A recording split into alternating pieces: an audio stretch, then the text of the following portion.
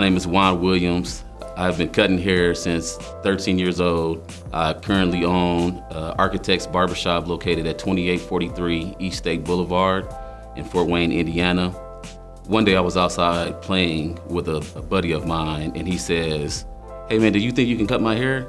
And I knew a pair of clippers was inside my mother's closet. I ran in there and grabbed her clippers, and we went inside and I cut his hair, and instantly a new barber was born.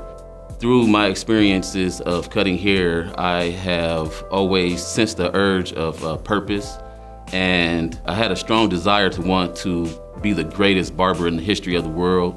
I really wanted to make a difference, and I still didn't sense that feel of accomplishment until WeFam came into existence. WeFam is a 501c3 nonprofit organization that builds self-esteem in children and adults through beauty and barber services to those who otherwise could not afford such services, in an attempt to mentor and motivate them to strive towards self-improvement, education, and success.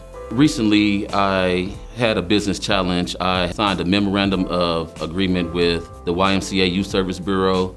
They had 120 children that are at risk here in Fort Wayne, Indiana. According to the McKinney-Vento Homeless Assistance Act, there are over 2.5 million cases of at-risk students right here in America.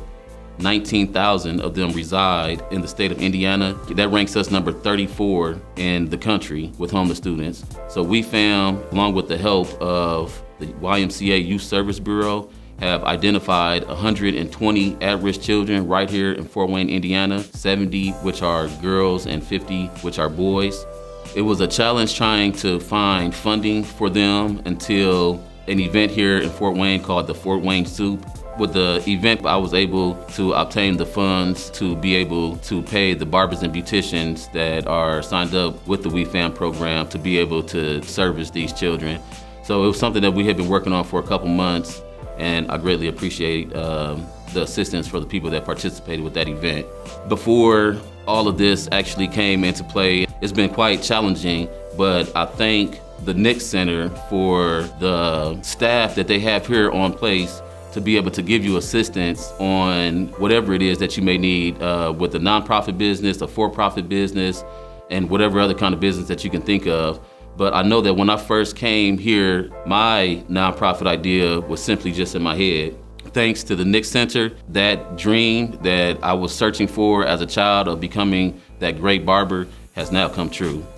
You always get the biggest bang for your buck when something that seemed impossible becomes possible. And I know this firsthand because I once was that impossibility. My greatest gift to give to you today is an affirmation that I repeat daily, and it goes as this: follow your dreams, take one step at a time. Don't settle for less, just continue to climb. Follow your dreams. If you stumble, don't stop. Keep your eyes on your goal and press on to the top. For only on top can you see the whole view. Can you see what we've done and what we can do? Can we then have the vision to seek something new? Press on and follow your dreams. People may ask, how can I get my child or someone I know that is less fortunate to be able to participate with a program like this? It's one of two things that you can do. You can go to the website at www.wefaminc.org. That's www.wefaminc.org. Another good method, if you want to get someone signed up, is to get with your church.